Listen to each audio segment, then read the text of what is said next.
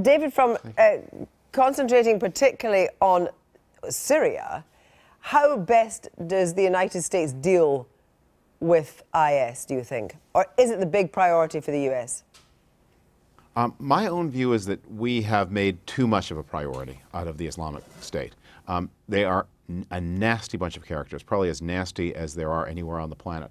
But they are not America's and the West's most important strategic threat in the region. That is Iran. And we, because of our focus on the Islamic State, have been backing into, or the Obama administration has been leading us into, a de facto partnership with Iran and protecting the greater strategic threat at the expense of the lesser strategic threat, and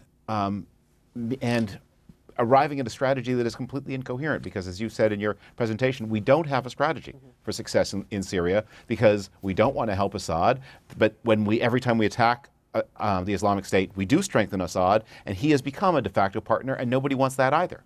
Well, leading Democrats would take issue and say that, in fact, what you need to do, in fact, we spoke earlier to Nancy Soderberg, who said, actually what you have to do is you have to bite the bullet, you have to engage with Assad. Assad is the way that we will deal with IS in Syria.